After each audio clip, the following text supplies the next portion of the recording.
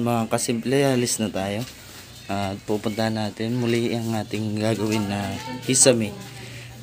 Gagawa tayo ngayon ng design sa Kisame. At samahan nyo ako sa ating paggagawa nito.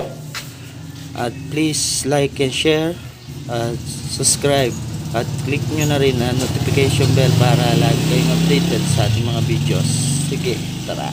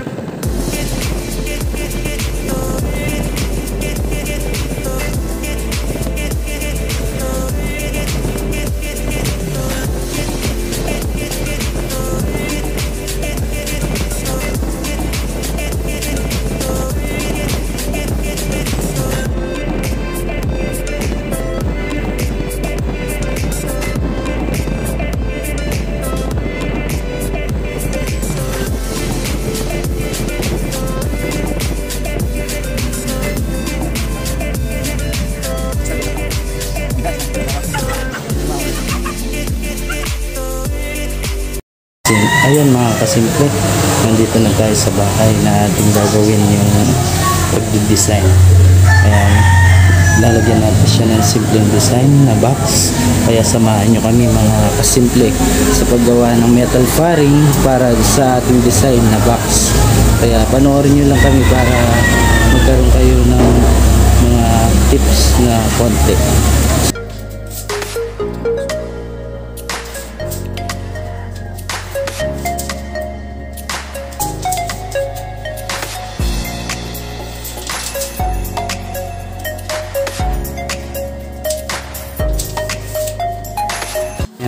Mga kasimple, nandito na naman tayo para makapagbigay ng tips sa inyo.